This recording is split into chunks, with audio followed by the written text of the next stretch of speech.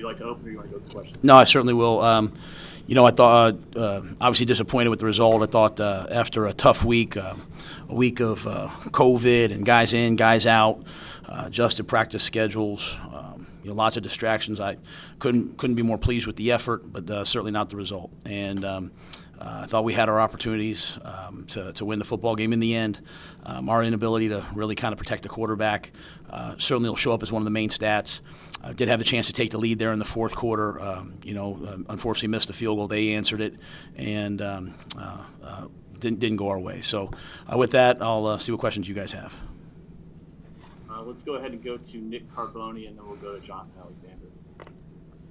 Matt, I think Sam had about 5 yards per attempt. Was that more because of the protection, or did you think there were a few shots you guys could have had down the field, a few more? Yeah, I think we struggled in protection, knowing that these guys, they're as good a rush team as, if you saw them against Brady a couple weeks ago. Obviously, some guys were out for them last week. But our whole game plan was to run the football, try to control it, move the ball down the field, keep the game close, win the game in the fourth quarter. At the end of the day, obviously a lot of throws at the end that are incomplete because of the situation that we're in, and weren't able to protect them. I thought Sam, even that last interception, we called a hook and lateral, just trying to get back in, have a chance.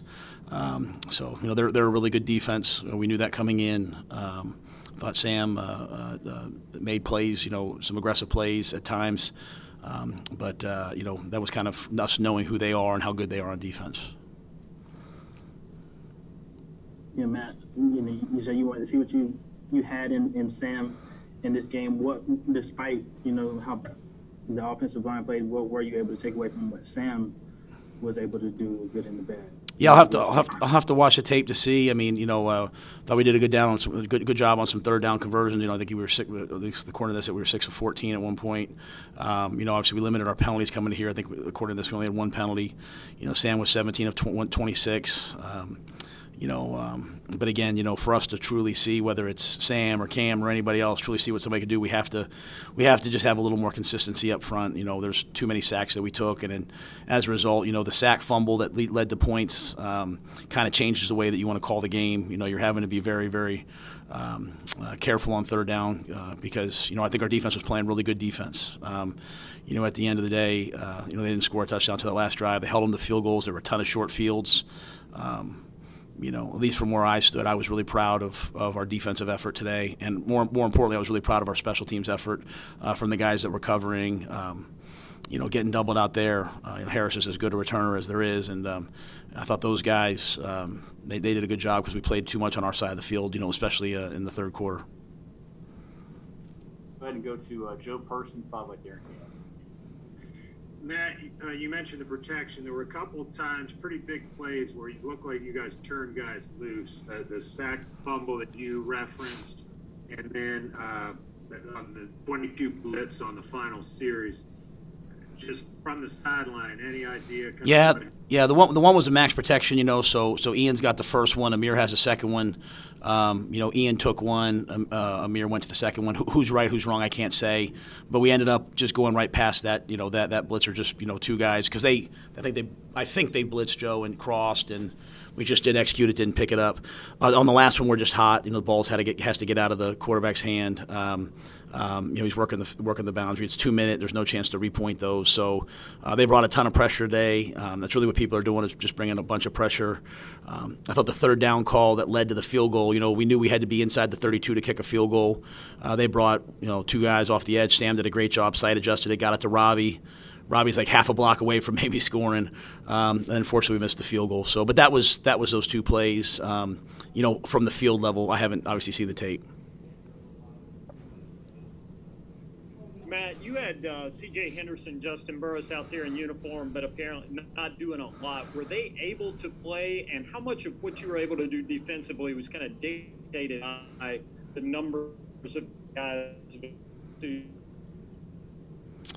Obviously this week having some guys go down with COVID and then come back, and so some guys like JB, who's had a bad groin, he was available, but we played the other guys and had him up as an emergency. CJ went out before the game. He warmed up. He ran around. His knee's still bothering him, but He was available as an emergency guy. So we had those guys in case we need them. I thought it looked like Rashawn Melvin showed up a couple of times really nicely in the run game. Unfortunately, we gave up the one big pass down the sideline, from our own 3-yard line on 3rd and 13, before the half that led to points for them. So I thought there were some good things in the back end, but probably gave up too many yards passing at times. But yeah, that's why those guys were out. They're not 100% healthy, but we just don't have the numbers right now to not have them up as emergency guys. Will Kunkel and then David Newton, please. You guys had 5 straight drives where you had, 16 total plays, 2 yards at a point offensive. What do you see on the sidelines during those moments, and what is there to possibly do to kind of snap out of it? Yeah, just not really winning up front, in the run game, and then going to have to go to the protection game and not really being able to protect, to be quite honest. I mean, we knew coming in the defense that they have, the front that they had. I think early on we were able to keep them off balance a little bit. That last drive we were able to mix it up and keep them off balance a little bit. But in the end, their front, won the game for them with us with a chance to go win it. Weren't able to get them blocked. So, kind of the same, sort of. The same story we've had at times when we haven't played well offensively. It's kind of just that up front, just not being able to quite win in the run game, in the pass game, at the level that you need to win a game like this. And just real quick to follow up on that, when that does happen, defense is playing well. How much pressure does that add to the defense to have to keep it up? Well, I mean, that's kind of what the defense wants, though. The defense is basically what they're saying. The defensive coaches and players are saying, run the ball, run the clock, punt the ball down. Let's not turn the ball over. It is what it is. We wish we could score 40 points against these guys, but not many people do. Defense was great today. Our guys on defense kept saying, hey, we're going to have to get a turnover. We're going to have to take the ball away. We came into the game knowing, to beat these guys, we're going to have to take the ball away. So it's just, trying to play complementary football. Obviously, playing defense when you have a big day offensively, you can really let it rip. I think we did a great job, for a defense that struggled in the red zone during the year. We held them to field goals until that very last one. I thought today was a big step defensively for us. But yeah, I mean, it makes it hard. But at the same time, if you're in that situation, you try to play to the defense and just not do something that gives them a short field like we did on the one. Hey, Matt, you kind of answered a little bit, but just how much of this season offensively has been a fail because of the offensive line not being able to protect and block?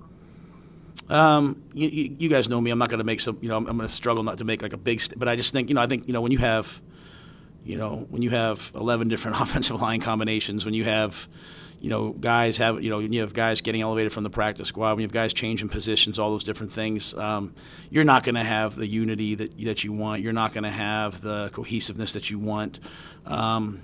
So, we've talked about it. You guys have asked me about it. We've talked about it since the very beginning. We've had runs where we've been able to protect the quarterback and be consistent. But I don't care who you are when you play quarterback. If you don't have a run game or you don't have a pretty nice protection game, it's going to be difficult. I thought when Sam had protection, I thought he was able to complete balls and made some nice throws. But this is a really good defense that we faced. We knew that they were going to put us under duress. And what changed as far as that duress when you went from Sam starting 9 for 9 to from then on? In terms of, I think really, we had some runs early, David. I think it says here we finished with 28 yards rushing. I never know what the ham is, but in the first half, I don't know how many yards we had rushing, but we were able to keep them off balance, right? So it was like a run, then a naked, then a run, then converted some third downs on a bubble, on a slant. As the run game started to bog down a little bit, as they started to take away the run game, forces you into more of a drop back mode, and we tried hard not to do that.